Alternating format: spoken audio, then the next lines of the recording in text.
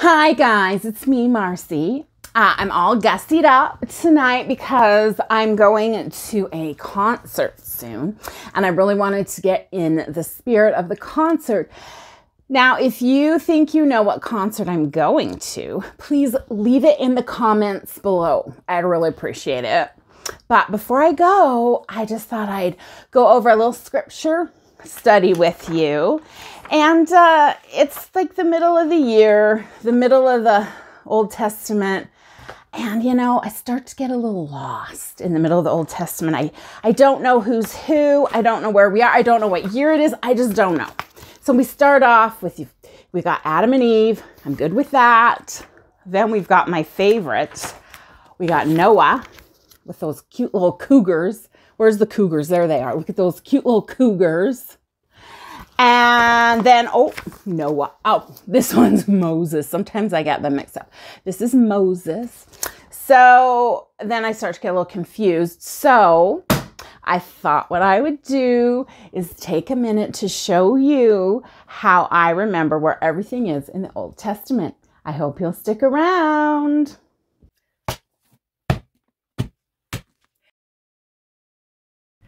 Even if you're going to a concert, there's always time to fit in a little scripture study. I'm Marcie. This is Solid Gold Scripture Journals. It's a place where I share ways for us to study our scriptures so that we can find peace in Christ and gain scripture confidence. This is a chart that I got from DeLand and Butler, and I use it all the time, and it really helps me know where are we in the Old Testament right now. I hope this is helpful for you. I hope I don't leave anything out. So we're starting with the creation, the flood, the Tower of Babel. Then we've got Abraham, his son Isaac, Isaac's son Jacob.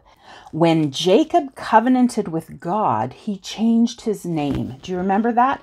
He changed his name to Israel.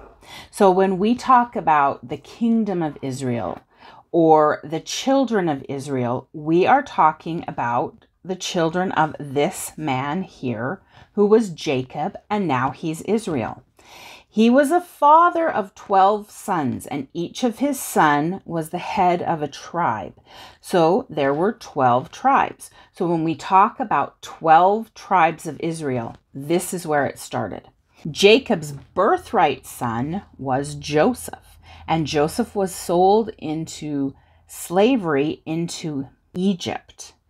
And while he was there, he worked his way up and became number 2, the guy right after Pharaoh. And in Canaan, Israel and the 12 tribes, they were starving. And so they were able to go to Egypt and have food and all the things there. They stayed in Egypt. And the Israelites, or the children of Israel, became too powerful. So further along, another Pharaoh put them into slavery. So they were in bondage. And remember, Moses was the one that took them out of bondage. They wandered in the wilderness, came to Mount Sinai, found the 10 Commandments, wandered some more, until eventually they crossed the River Jordan and headed into the Promised Land. This represents the city of Jericho. And there were 12 tribes, and they were led by judges, and things started off great. But eventually they noticed that the other people around them had kings, and they wanted a king too. And God didn't think it was a good idea, but he let them have kings. So all of the 12 tribes of Israel became one kingdom of Israel. They were no longer living as separate tribes. And the kingdom had a king, and his name was Saul. He fell from grace. The next king was David. The next king was David's son Solomon. And things, you know, they just weren't going as well. The children of Israel were forgetting their God, and they wanted to be like everyone else. So by the time Solomon's son, Big R, Rehoboam, became the king, the children of Israel weren't enjoying being one kingdom anymore, and they went back into being the 12 tribes. And as they were those 12 tribes, 2 of them stayed with Rehoboam in the south and became the kingdom of Judah. The rest of the tribes of Israel, the 10 of them, they went to the north. Their king was named Jeroboam, and they became the kingdom of Israel.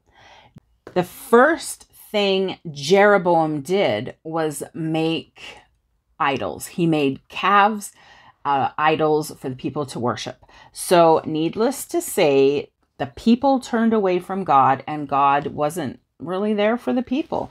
So this kingdom of Israel over the years had 19 different rulers, and all of them were wicked. And eventually they were taken away captive by the Assyrians, and we don't know where they are.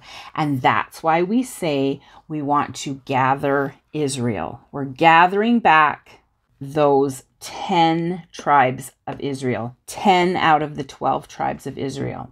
Now, the 2 tribes of Israel that stayed in the south with Rehoboam, they had some righteous rulers. Out of 20 rulers over the years, 8 of them were righteous.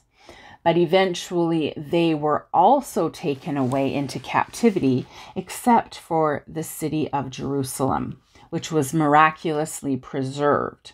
There's a little bit more that happens, but for now, for this week, we are in 2 Kings 17 to 25.